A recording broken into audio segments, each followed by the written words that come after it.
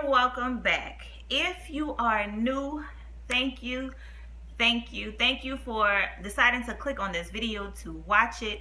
I am excited to see that you are viewing this video, and while you're here, you should definitely click that subscribe button, like this video, and join the tribe. As you can tell from the title, today is going to be about pregnancy update weeks 33 through 35. So let's jump right on into today's video. During week 33, I took a long walk, a long walk down a heartburn alley. Why? I experienced heartburn during week 33, and man, it only hit at night when I'm getting ready to try to fall asleep.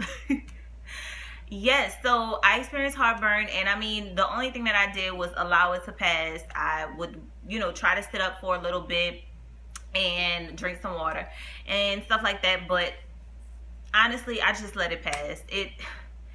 It was rough, but I kept reminding myself that this too shall pass. This too shall pass. So that's what pretty much took place in week 33 for me, that I documented, because I was like, oh, listen, heartburn, never experienced this one. Gotta definitely make sure I document this. During week 34, oh my gosh.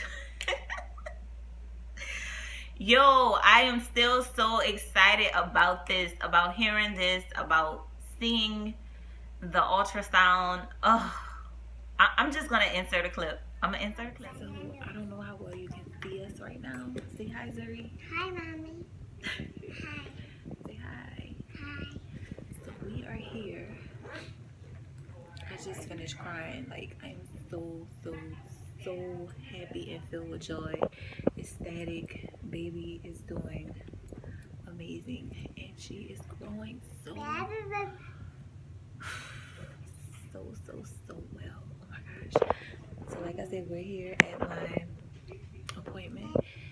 I am currently 34 weeks, and yes, I just got news from the ultrasound tech that my baby girl, number 2, because that's my number 1. I live Zaza. You saw Zaza? She's 5 pounds. Oh my gosh, that is so great. That is so amazing. Like, I can't believe it. I'm trying to contain myself right now. I'm trying to contain myself. Here, my bag. I'm so excited. I'll talk to you all.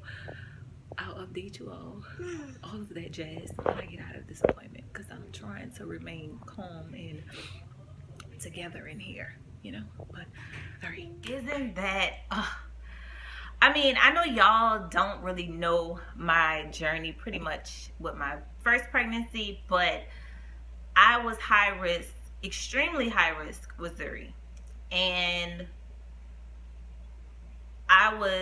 I'm trying to compose myself because I don't want to start crying again. But when I was pregnant with Zuri, they kept saying that Zuri was growth restricted. And I delivered Zuri 2 weeks early due to induction. So I had an unmedicated induction. No meds to help the pain. I just allowed them to induce me, and my body worked well with the induction. Thank God. So, with that being said, Zuri was born at 5 pounds, 10.5 ounces. And to hear that this baby girl is already 5 pounds, it just sent me to an amazing place. That's all I could say. I mean, just hearing that, it just reassured me that I'm doing everything that I can possibly be doing to remain healthy for both baby and I. And that is just, yeah, I'm thrilled. I'm ecstatic. I'm so happy. So yeah, she is 5 pounds already. Week 34. We're only in week 34, right? So that's pretty much what took place in week 34. I just was filled with so much joy, feeling so grateful, so blessed, you know, to go through this motherhood experience again, this pregnancy journey again, and it'd be totally different. It has definitely been different. And not only has it been different in, you know, ways of me being sick this time, but it's definitely paying off, and it's worth everything that I've experienced in the beginning. So my 34-week doctor's appointment was with my high-risk doctor, and he kicked me out again because this was the second time that he kicked me out.